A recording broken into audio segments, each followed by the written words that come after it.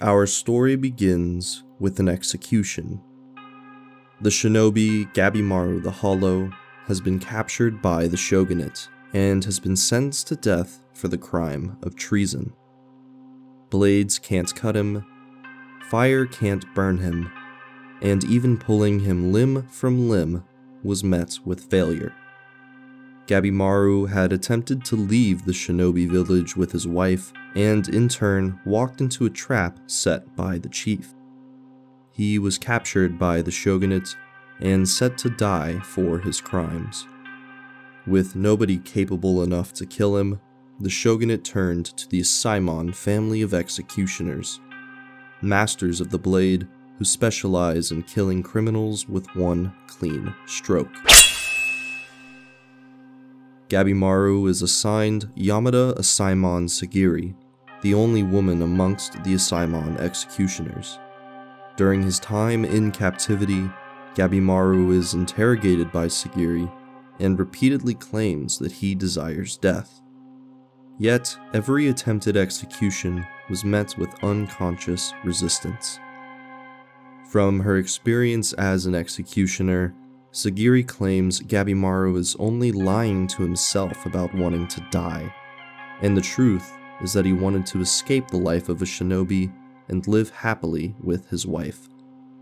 Gabimaru resists the notion with all his might, as he still clings to the moniker of Gabimaru the Hollow. He had climbed through mountains of corpses and rivers of blood for the sake of the village, and deep down doesn't feel that he deserves a happy life. It's at this moment that Sagiri offers him a glimpse of salvation. Sagiri tells him a tale of Nirvana, a mythical place devoid of any suffering that houses the elixir of eternal life. This fairy tale is familiar to Gabimaru, but only as a fairy tale, not as a real place that actually exists. Yet, Sagiri claims the shogunate has found it, and that she wants to recruit Gabimaru for an expedition to the island. Out of all of the men previously sent to the island, only their disfigured bodies have returned, leading to the recruitment of death row convicts for the next expedition. The reward for returning with the elixir is a full pardon along with permanent protection from the shogunate. Thus, Sagiri asks, "Are you attached to your life with her, O Gabimaru the Hollow?" Gabimaru is enlightened and accepts the burning desire within his heart, vowing to return alive to the wife he loves so dearly.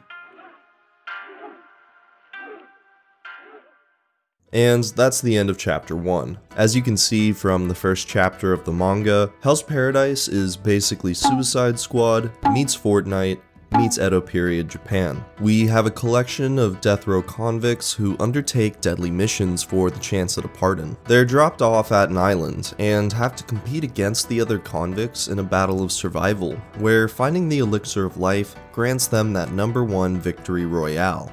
The premise of the manga is pretty straightforward, but that doesn't mean the plot is lacking in the slightest. Each character on the island has their own complex backstories and motivations, and as the story progresses, we see how these elements shape their actions and decisions. Gabimaru's journey to find the elixir of life is driven by his desire for redemption and a chance to start over, which is excellent character writing, and the world of Hell's Paradise itself is beautiful to behold. The manga uses a lot of Taoist and Buddhist imagery, which adds this really mystical vibe to the entire story. All in all, the manga was a great read, so I expect the anime to do really well next season. If you don't read a lot of manga, you might not know that Hell's Paradise is a part of the big three of Dark Shonen. This group refers to Jujutsu Kaisen, Chainsaw Man, and Hell's Paradise. And that tells you pretty much everything you need to know about the Hell's Paradise anime.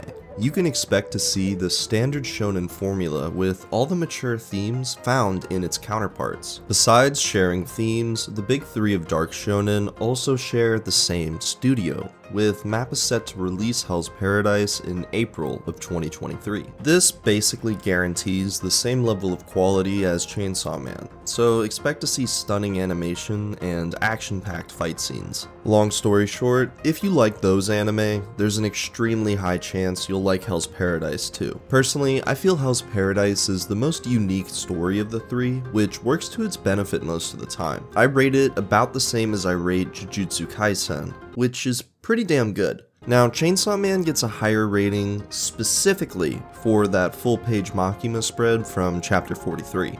It's a good page. On a serious note, this is one of my most anticipated anime of 2023, and I'm predicting that Hell's Paradise could even rival Chainsaw Man in terms of popularity, so make sure not to miss this one. If you enjoyed the video, leave a like and comment down below what you think about Hell's Paradise. Will it be a massive success, or will it fail to live up to the hype? Make sure to subscribe for more videos like this one. I'm your host Taylor, and I'll see you guys in the next episode of Jump Report. Number 1 victory royale, yeah, Fortnite, we bout to get down. 10 kills on the board right now, just wiped out Tomato Town. My friend has gone down.